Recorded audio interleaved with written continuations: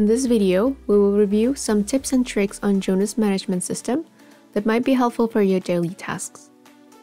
For logging in, if your password is the same as your username, you can enter the username and hit enter on your keyboard. It will log you in immediately.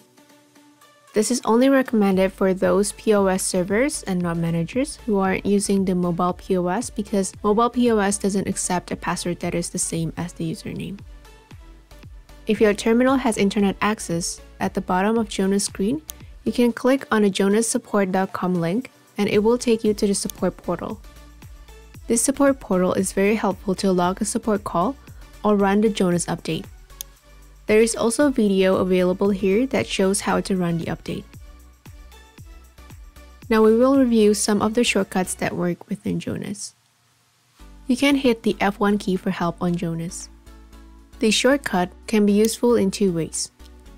It can show you the help guide pop-up on a menu item to let you know what it does, or it will bring up our Jonas Club help in your browser for the specific module.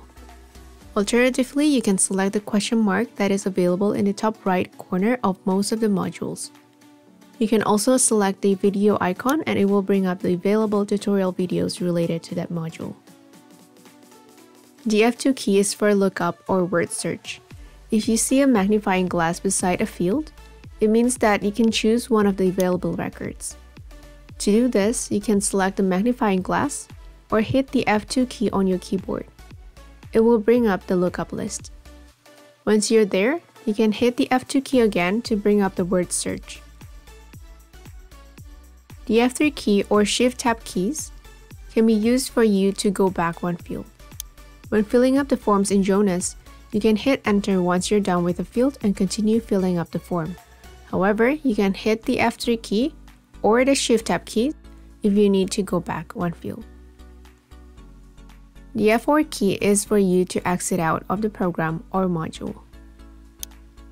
The F5 and F6 keys are the shortcuts that are available specifically for the hotel module.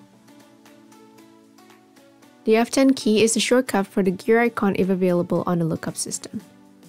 For example, on the members lookup system, there is a gear icon on the toolbar. If you hover over the button, it will let you know the action of the icon. In this case, it is to switch between the restricted or non-restricted member statuses list. Select that gear icon button or hit the F10 key on your keyboard to switch between the lists. Alt F4 can be used to close the screen just as you can do it on other Windows applications. There is also a shortcut for the buttons available on the window. If you take a look closely, some of the buttons have one letter underlined on it. You can hit Alt on your keyboard and the underlined letter to select the button. For example, B is underlined on the billing icon. If I hit Alt and B on my keyboard, it will select the billing button and open the billing information window. This can be useful if you have certain buttons that you use a lot, especially the ones at the bottom of the screen. Thanks for watching, stay tuned for more tips and tricks videos and don't forget to subscribe.